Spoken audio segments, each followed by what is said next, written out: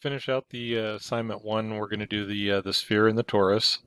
The sphere has some useful applications. Haven't made a torus, but it will reinforce the revolve. And then the other items I will do as an optional, just as technique for you to watch, mainly because they don't show up in manufacturing all that much. So if you get the basics and a good foundation, then we can build into those other geometries later on. All right, so I'm going to open up a new part. So file, open, or file new, and then we'll open up a part.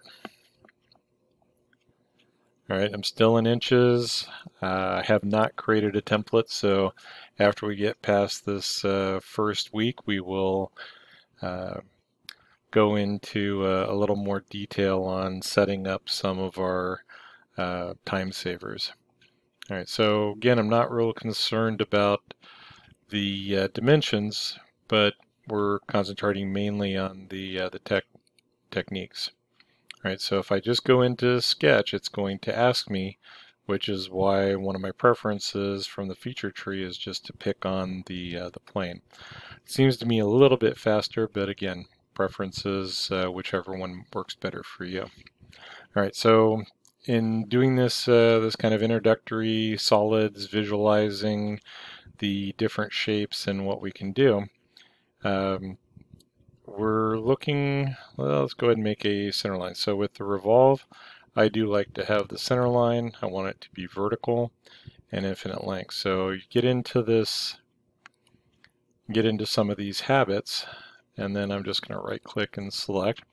I want you to get into some of these habits that we can build from. All right, so we've done well, let's see, have we? We've done the circles.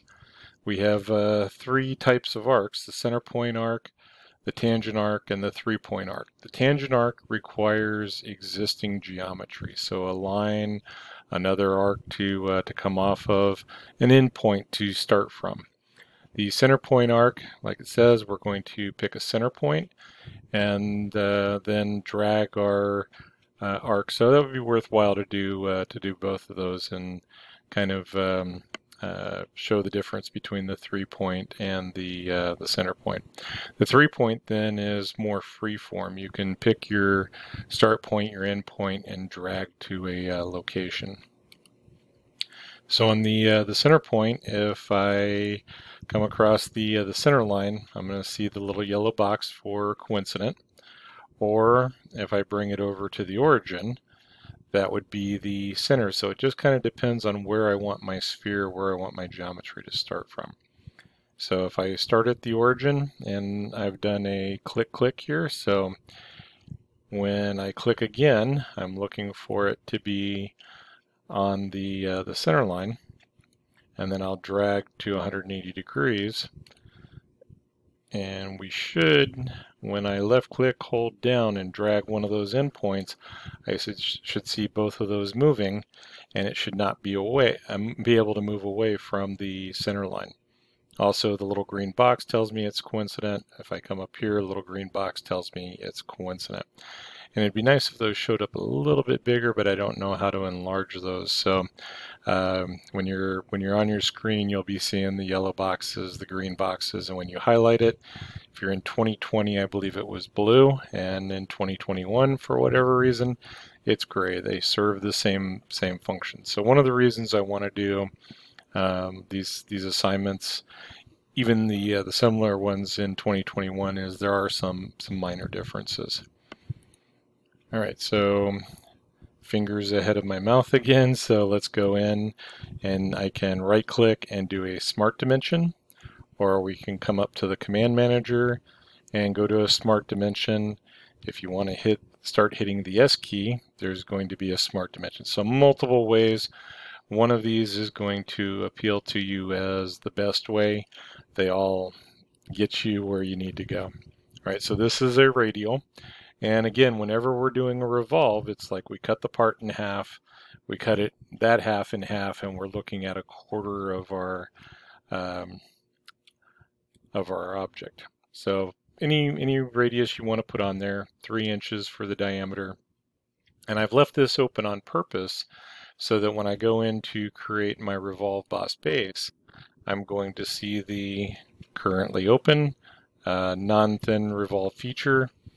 And if I, would you like the sketch to be automatically closed? Yes. If I say no, it's pretty much going to make this hollow. It's going to ask me for a wall thickness, and I'm going to end up with a plastic ball or whatever. So we go ahead and hit yes, and it will create a line from those endpoints. If that happens to create self-intersecting geometry, that's not going to be so good. But because I have that center line already in place, my axis of revolution is established. I don't have to select anything else. I can go ahead and hit OK. So if we go back and expand out next to the revolve and then highlight the sketch, you don't really see the center line, but you can see that line that SOLIDWORKS put in there for me. All right, so let's go ahead and utilize the solid bodies, and I'm going to hide.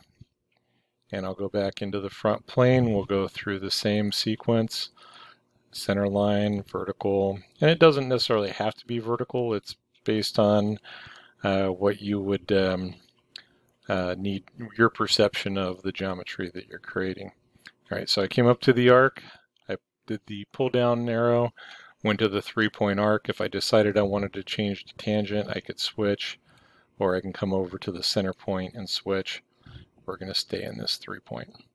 So I don't necessarily have to pick anything to start, and maybe that'll be a good way to show the relations. So let's go ahead, and I'm doing this time a click and drag. Whenever you see this dashed blue line, SOLIDWORKS is waiting for some additional information. So once I click on that dashed line, then I can drag and approximate where I want this to end up. Right, so now I need to add the relations to get this into shape. So I'll go ahead and put the endpoint coincident, right? And that's the same as coming over here to the left and doing coincident. And then I need the other endpoint to be coincident. Vertical would have the same result if I went origin to point. It really depends on what you select. All right, so I get that to go. We'll put a dimension. Let's just make it. We'll make this one a little bit bigger, 3 inches. All right, and then the origin didn't, or the center point of the sphere didn't move. So now it's able to move up and down a little bit. I need one more relation. And that's usually the way it works, is you get everything in place, and depending on how this drags, your #1 diagnostic tool is going to be grabbing something and seeing how it moves. Right, so if I grab this endpoint, it's not really letting me go directly to the center line. So if I were to hit Control, select the center point, hit Control, and then pick the center line, now I can go coincident. All right, so this time I'm going to connect the dots, and that shows me the shaded sketch contour. It's complete. There's no gaps. It probably would still do it if there was an overlap, but if I need to, I can use that to help me diagnose and correct. All right, so the sphere. And since I didn't turn on my little blue origin, I don't really have so much of a perception of where this is at. All right, so as I rotate, I'm going to kind of lose that that orientation in the 3D space. So if I go Control 1, that will bring me back to the front view, and I can take a new with the middle mouse button. A new rotation. All right, so I'll go ahead and hide that one. The torus then is going to be very similar. We're going to have to make similar decisions. So on the front plane, center line, vertical, infinite length.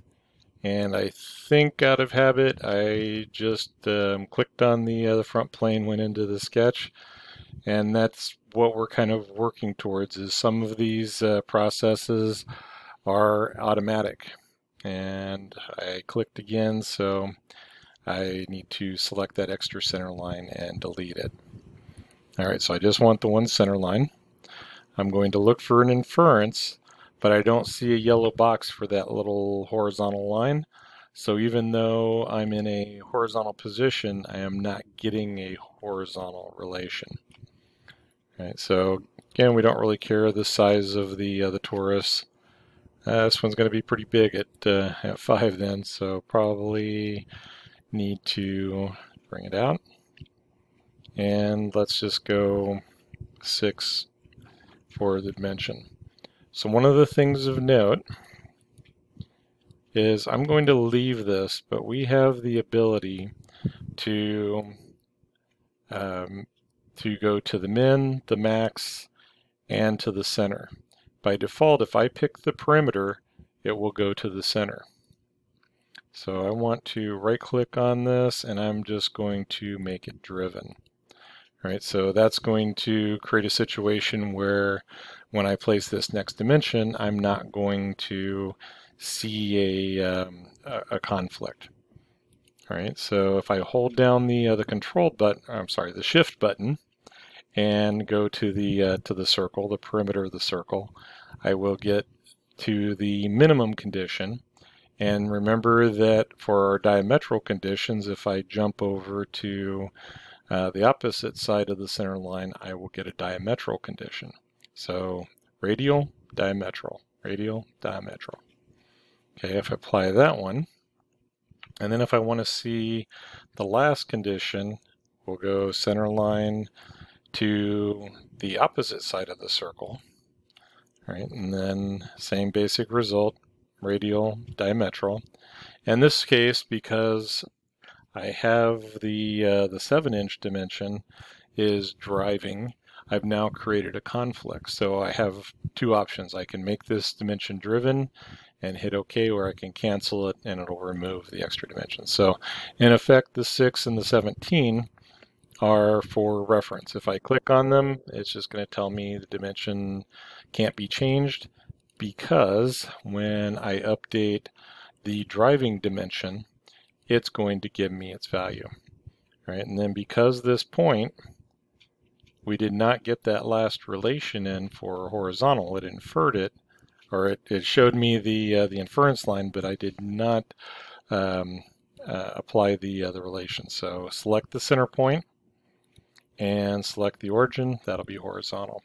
All right, so the point I wanted to make too is that if you are in the habit, basically an AutoCAD habit of picking the center point, you do not get the min and the max condition. You only get that linear, whether it's radial or diametral.